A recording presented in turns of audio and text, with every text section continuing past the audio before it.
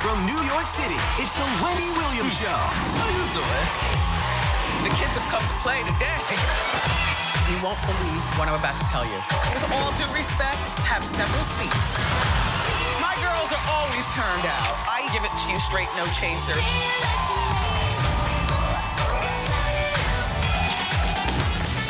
Now, here's Wendy.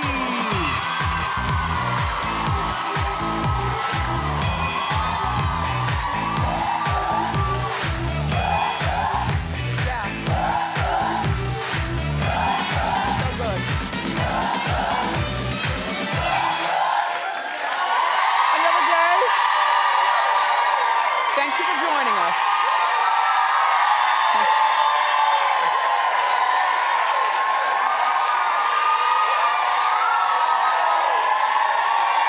Say hello to my co-hosts.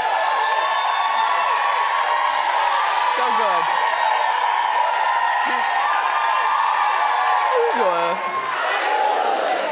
Okay, it's summertime. Let's get started. It's time for Hot Topics.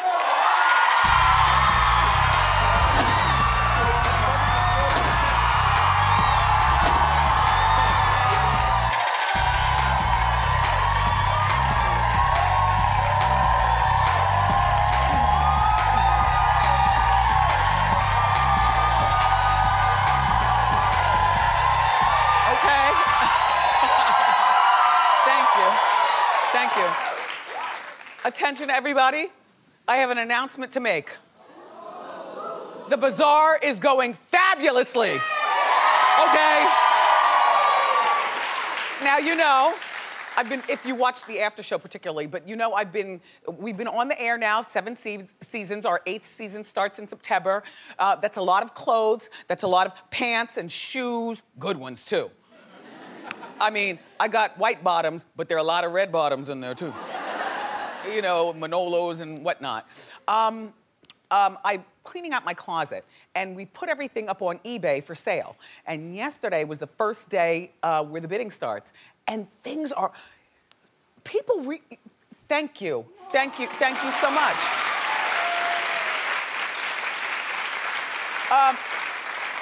All of these outfits and more are up on eBay for charity. We're giving a percentage of the proceeds to Dress for Success.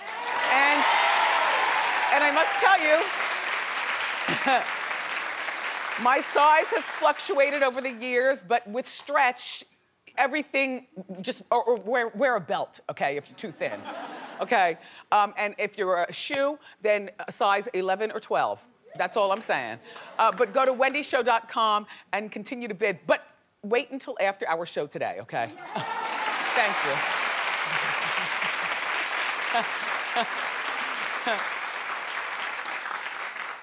So I was out last night, so I did not see the debate, but everybody's talking about last night's Republican convention. Well, I've seen the news sound bites, and the biggest thing that's glaring in every people's face is how Donald Trump made his grand entrance to We Are the Champions. I equate this to Beyonce's entrance on any given Beyonce day. Like, Beyonce comes out in smoke with a silhouette, you know? So funny. In my mind, I know he's like, I can't believe I'm pulling this off. This was only supposed to be like a 2-week stunt. I might really be president. Melania, get up there and say something. So now here she goes. Melania. From a young age, my parents impressed on me the values that you work hard for what you want in life. And Barack and I were raised with so many of the same values. Like, you work hard for what you want in life. That your word is your bond, and you do what you say and keep your promise. That you treat people with respect. That your word is your bond, that you do what you say you're gonna do. That you treat people with dignity and respect. We want our children in this nation to know that the only limit to your achievements is the strength of your dreams and your willingness to work for them. We want our children and all children in this nation to know that the only limit to the height of your achievements is the reach of your dreams and your willingness to work hard for them.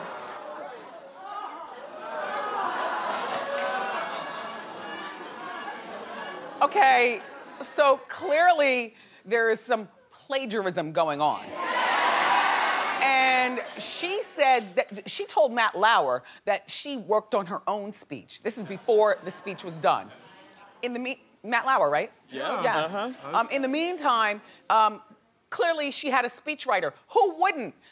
Like, for as many speeches as each of us have given in life, whether it's speaking to the first grade class or speaking to, you know, dignitaries or whatever, when you're speaking or being a potential first lady, of course you're gonna hire speechwriters, and they all need to be fired. Melania had no idea.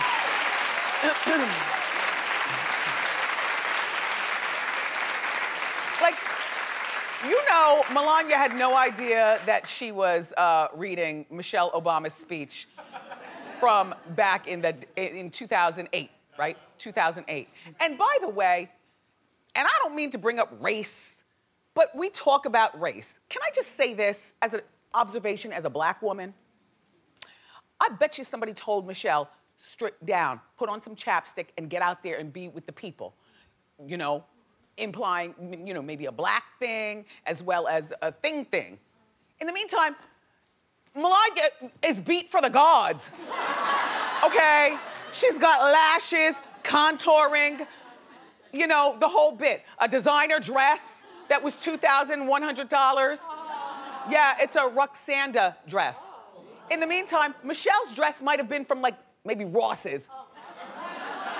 No, I'm not saying that in a disrespectful way. What I'm saying is that there is a clear difference in who wears what, giving their potential first lady thing. And people are so focused on the words. I was focused on the words, but also the look. Like, because I was like, Michelle, where the, oh, I get it.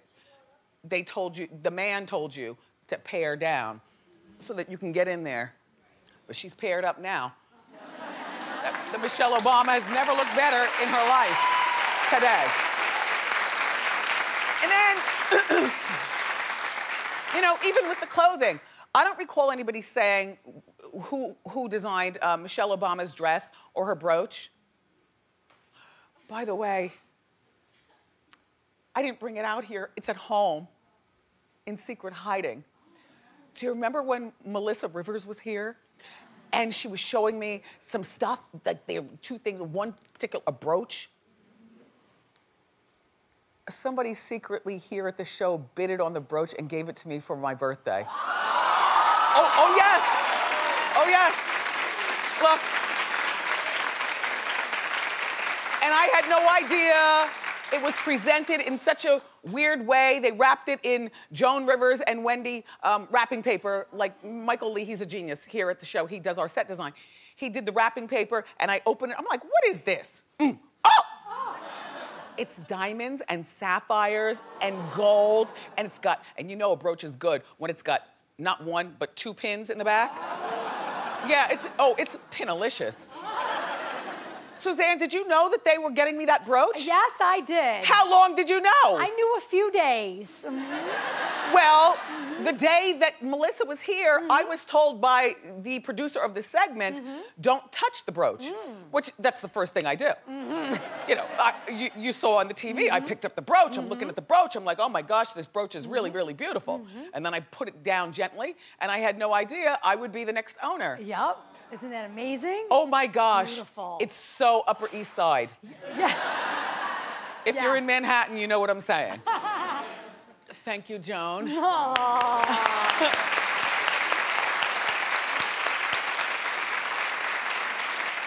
back to the ladies. Nobody said whether, Michelle is wearing an expensive brooch, an expensive dress, or anything like that. People pointed out this Melania is wearing a $2,100 outfit. Nobody ever pointed out, though, except for the newspaper I read. We didn't talk about it here on Hot Topics, but Hillary Clinton wore a $12,000 Armani jacket. Oh, yes. I know, I want my money back, too. Suzanne is a fool. that we love. Yeah, I want my money back too. But here's the thing. You can't really chastise people for wearing expensive clothes if you know that they are already about that life. Like, what do you expect Melania to wear? She's a Trump, for goodness sakes. Now, she won't be first lady. She's uncomfortably beautiful. Do you know what I mean?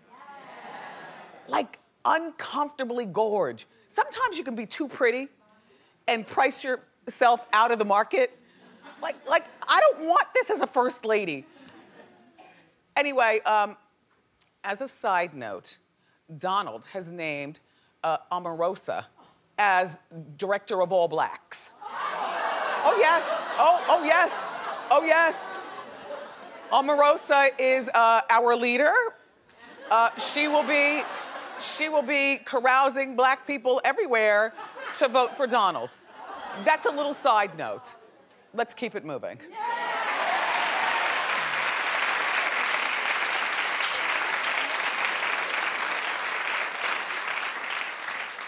That's not the real title. I'm sure it's, you know, is something African American, because that's what people feel comfortable saying these days. I call us black. Oh, excuse me. Thank you for the reminder. African American Outreach Director. Yes. In other words, Director of Blacks.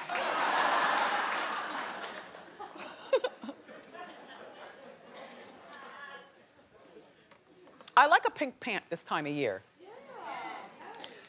And so for my next bazaar, you'll be able to have them too.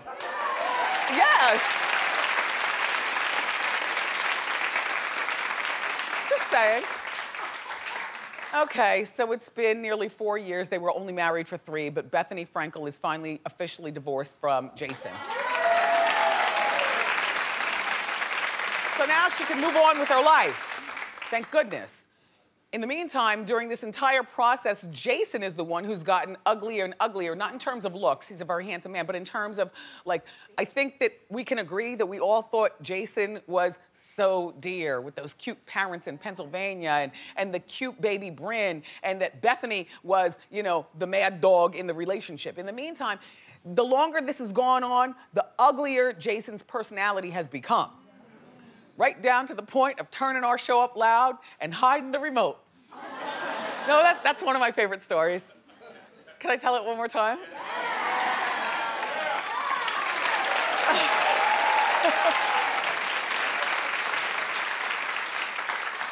Have you heard this story already?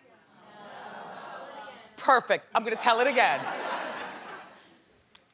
So, when Bethany was doing her trial talk show that, you know, eventually never went anywhere, but when she was doing it, and she and Jason were in the house with Bryn, you know, that apartment that they bought together, but they were living together because nobody was moving out, because that would be called, I guess, abandonment or something like that. You know what he'd do? He'd go into the main room with the big TV. There's always a main room with a big TV. Every TV in your house is not the same size, correct? All right, there's always a main room with a big TV. So he'd go in there and turn on the Wendy show. No.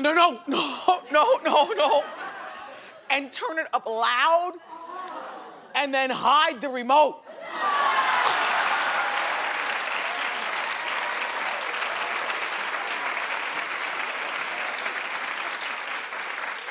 How do I know this? I read this in the newspaper. Yeah, that's so crazy, because all you have to do is walk to the side of the TV and turn it off. Or down, or whatever. Anyway, guess how Bethany celebrated finally being divorced from him? She returned to the scene of the crime. Yeah, the Four Seasons. That's where they got married. Do you remember she urinated in a champagne glass or a bucket or something? Do you remember that? Do you remember that? Do you remember that? Do you remember? Well, I do too. When a girl's gotta go, a girl's gotta go. Anyway, that's where they got married. Reportedly, she tore up the divorce papers and threw them in the pool, which is an indoor pool in the middle of everything. In the meantime, at the bottom of the pool, there's all kind of, because people have been partying there because this Four Seasons is about to close. I've never been to this Four Seasons. I don't even know what that is. I do know that I love a Four Seasons hotel, though. Oh, the Caesar salad is fabulous. And if you're an anchovy person like me, then you'll understand what I'm about to say. The white anchovies are better than the brown ones. And if you really love an anchovy, you don't even need accoutrements. If you just take it like this and... Oh yeah, oh yes. As long as you don't look them in the eye. Because they're really ugly. And sometimes they have hair. So you'll need your dental floss. But the point I'm making, other than the Caesar salad, is that, wait, who jumped in the pool and got cut? Our friend Beth Shack, the poker player. Yes! Okay, I've got this friend, Beth Shack, and she plays poker. Oh, no, plays poker like a guy, like she's made millions off poker. So she jumps in the pool, separate and apart from Bethany, and gets cut by all the champagne glasses. Yeah, because people come in here, they're going wild, and they know that the place is about to close. Like the Four Seasons is about to close. So Beth cut her foot, so Beth's blood is in the pool, broken champagne bottles, and Bethany's divorce paper. Thank you. A mess.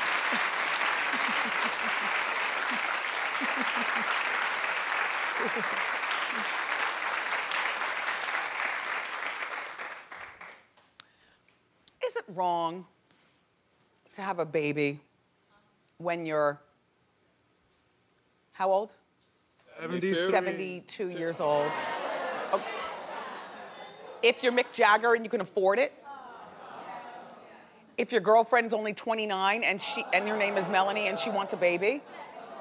Well, there's a 43-year age difference, and I feel like this is wrong on so many levels on one hand, because most people just, all right, first of all, his oldest kid, Mick, 45 years old. He's also a great-grandfather. Now, you know, if you follow what doctors say, yeah, we women, we get the pause and everything dries and we can't have children. Well, guess what men get? Men get kids that come out with, I'm not saying Down syndrome, but you know what the doctors say. When you have old sperm, things happen. And that's all I'm gonna say. Any doctor will tell you. When this new kid graduates from high school, Mick is gonna be 91. Well, who's lifting the microwave into the dorm room? Because that's what my dad did. You know what I mean?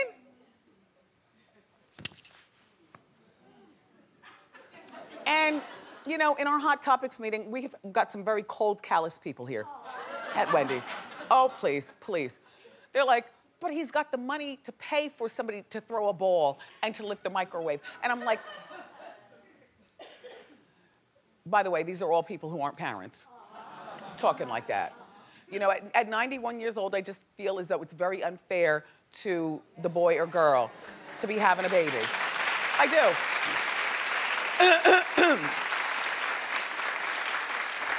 And no matter how many nursemaids you have for the baby, and yourself, your 29-year-old wife is, she's going to be raising this baby basically as a single parent, because Mick spends most of his time on tour, and the other part of the time when he comes home, in my mind, he's icing his back. So she's a ballet dancer. So, oh yes, and I checked, oh, fancy title, no money. There are a lot of jobs like that. You know, where you get a big title but no money? The average salary of a ballet dancer is around $1,200 a week. It's okay, because Mick is worth $360 million. But still, you all, put it in perspective. Is it fair for him to have an 8th child? Is it fair for this girl to have no children if she's in love? No. So what do? I don't know. It's only a 1-hour show. I got more stories to get to.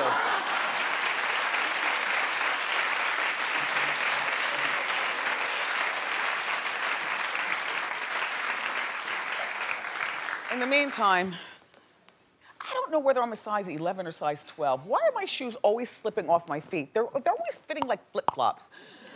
Yeah. Anyway, so Calvin Harris has moved on from Taylor Swift. Well, reportedly, he's dating that singer Tinashe.